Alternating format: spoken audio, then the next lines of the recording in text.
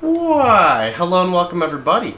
It is Pohx again. So today what I wanted to go ahead and do is kind of make a video explaining the advantages of basically playing Crucible at the start of your character creation. Now, this is of course just my opinion, and you don't ever have to do this. And Crucible is kind of like an added DLC that you do have to buy. So if you don't want to do this, you literally don't have to. Just need some pros and cons. So step one is we are going to create a new character really fast. And it's important that when you're entering Crucible, you want to enter Crucible with a character that does not have any devotion points. And the reason why you don't want to have any devotion points is because the more devotion points you have while starting Crucible, the longer it's going to take for you to accumulate devotion points, and that's the main purpose of this, is to get devotion points. So step one, we're just going to go ahead and loot this corpse, and we're just going to hit, well actually, personally, there we go, let's go ahead and ready to begin. And we're actually just going to suicide our character right now. The reason why you want to suicide your character is because it tags you as basically completing round 1, and that actually levels you up to level 2, and you can actually go in and get a bunch of loot. You don't have to do this, again, it just saves you a little bit of time. You could very easily just go do it somewhere else, like you could go to the campaign and do it. And no, you cannot do this method to level 100 because you'll get like literally 0 XP. This is just like for level 1. So we're going to go over here and just grab, I guess realistically, like anything we'd like from here, it's fine. And now the other cool thing that you can do is you can actually just hit start and you can redo and you can get a Crucible layout that you would like personally. There's a bunch of different Crucible layouts. I swear if I crash right here, I'm restarting this video. She's just staring at me with those eyes, man. She looks Russian actually. Okay, we're good. Ideally, like, I personally like this like square Crucible layout. It doesn't really matter that much. We're just going to stick with this one for the sake of the video. Now the reason why you ideally want to be level 2 first is just so you can pick your class. So I'm going to make a Death Knight, which is a Necromancer Soldier. So we're just going to start with Necro. And I'm going to get out my Necro minions. And I'm going to put on my new gear. I would recommend having a ranged weapon for this just because it makes it a lot easier at the beginning. And we're just going to hit start. Now what you want to do is you want to make sure that you get to round 10. And after you get to round 10, you're going to clear round 10, and every 10 points in Crucible is a checkpoint. But at the checkpoint, you're going to say, hey dude, I'm done, I want my reward. So by doing that, I think you get 3 devotion points, or sorry, 3 Crucible points, or whatever they're called, your tributes. And it takes 3 tributes to get 1 devotion point at the beginning of the game. So I'd recommend doing this 5 times, so you're going to run through Crucible 5 times to get 5 early devotions.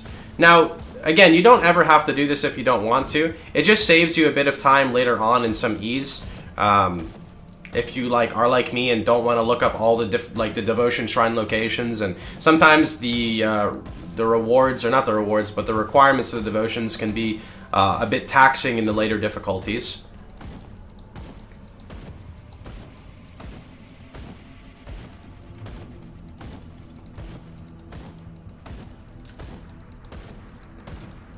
I feel like these skellies are like really retarded right now.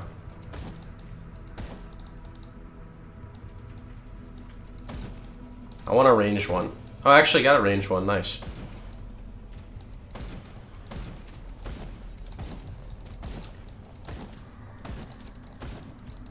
Now, doing Crucible, there's not really too much out of Crucible in the leveling experiences of the game.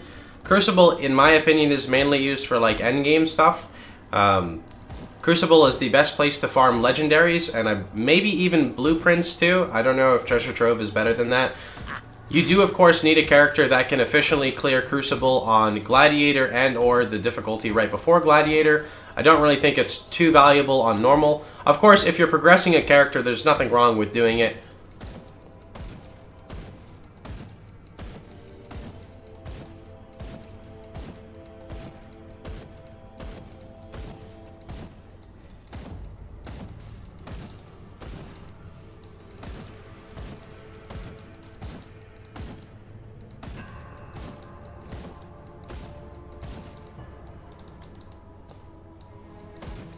at this dude over here. I don't like those little invisible guys, man. They're like super feels bad, man.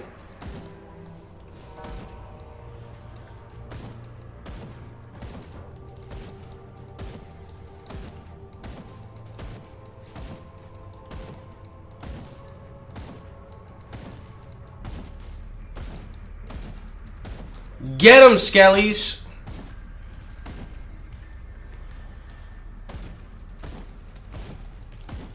Also, there is a big downside if you do like pure Crucible, which is what I did with one of my characters. If you decide to only play Crucible, which is kind of tedious, but if some people like doing it, you're more than welcome to do it.